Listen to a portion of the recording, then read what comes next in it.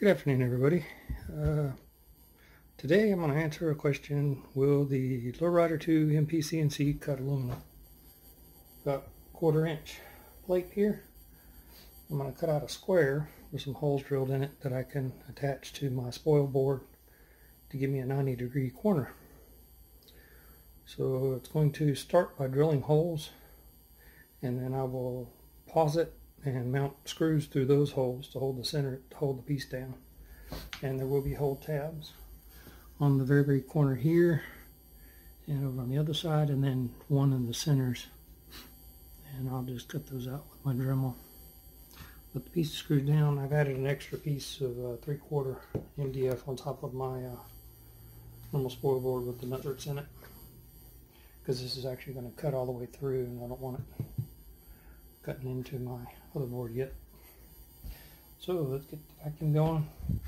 Got my camera watching. Got my safety glasses today. Got aluminum flying. And let me get my ears on. And we'll get this started up. This is a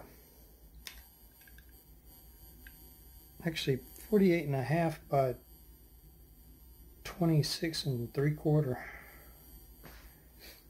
CNC, and I've used the plastic board for the side for the skate wheels to ride on, so it actually won't wear into the wood. And this was perfectly level with this center board here.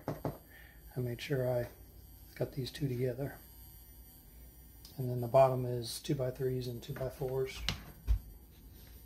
nailed together with a roofing nailer, not going anywhere.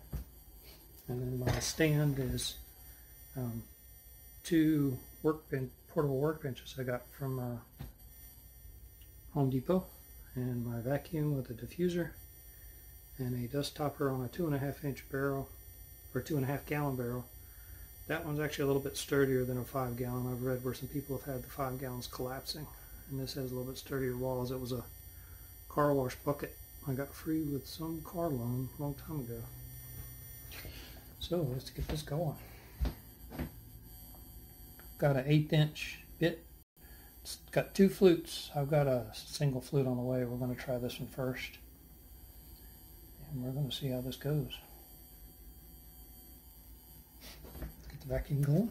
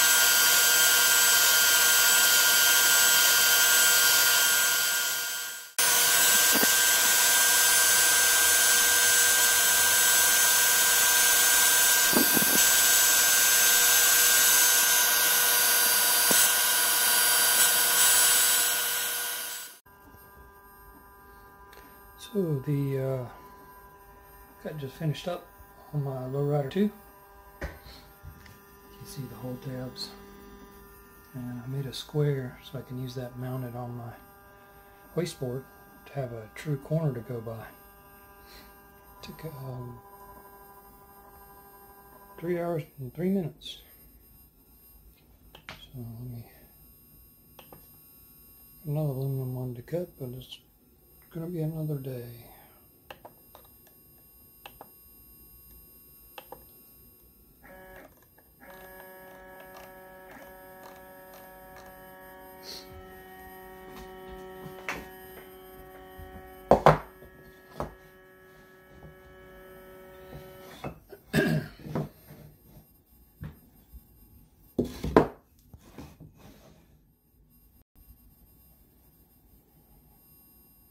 Use my 2x3s as rest blocks.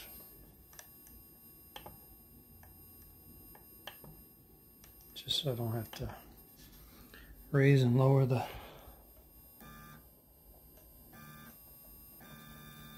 or worry about the bit touching, which is going to barely touch.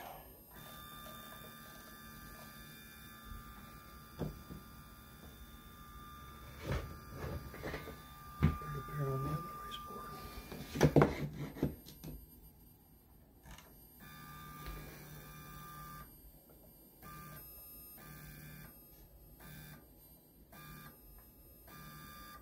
There we go. So, let me get some screws out of this.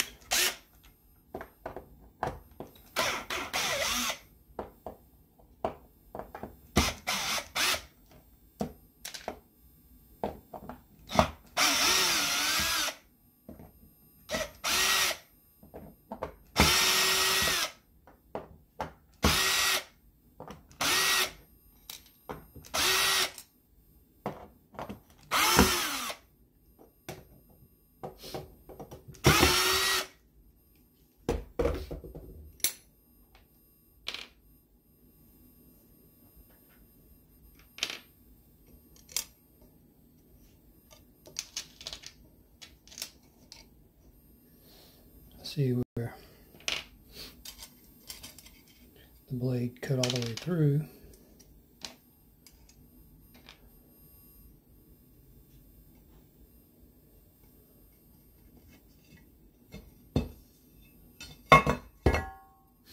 So I've just got to trim this out with my Dremel cutoff wheel.